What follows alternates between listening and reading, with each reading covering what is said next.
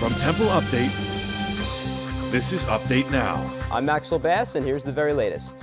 For the third time in Donald Trump's first 100 days, a federal judge has blocked one of his executive orders. William Orrick shot down an order that would cut funding for sanctuary cities across the U.S. on Tuesday. Trump responded on Twitter, calling Orrick's decision ridiculous. On Wednesday, Donald Trump proposed to reduce the taxes paid by big and small corporations. Trump's administration states that this will spur economic growth and bring jobs and prosperity to the middle class. These cuts will reduce tax percentages from the 30s down to the teens for businesses and mid-30s for individuals. The NFL Draft Experience officially starts Thursday.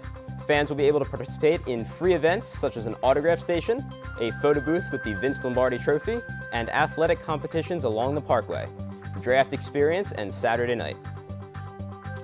And in weather, Thursday will be mostly sunny with a high of 78 and a low of 61. Friday will have a high of 82 and a low of 63 with a chance of thunderstorms in the morning, which will clear out for mostly sunny skies in the afternoon.